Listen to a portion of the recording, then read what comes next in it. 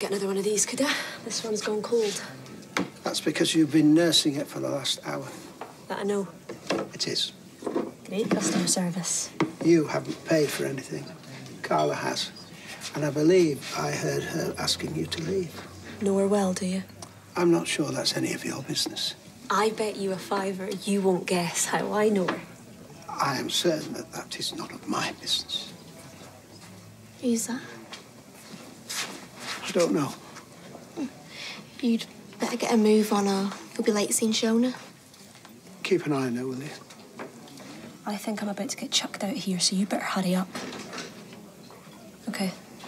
Bye.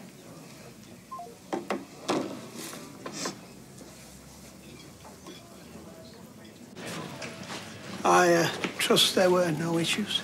Nah, that girl Carla bought breakfast for left not long after you did. Right, Roy, I saw you pass in the woody. Ah. You should have got the train.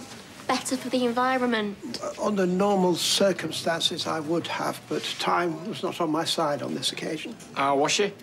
Shona was in good spirits, looking forward to less clinical surroundings. All right, she wants to come home then. I'm not sure she'd call this home, but, yeah, she's eager to be discharged. And have we any idea when that'll happen? Tomorrow. Tomorrow? Oh, there's an echo in here. Yeah, they're dropping her off mid-morning. Oh. I'll go and get my room ready for her now. Thanks for giving it up, by the way. No worries, the sofa's pretty comfy. I'm sure it won't be for long.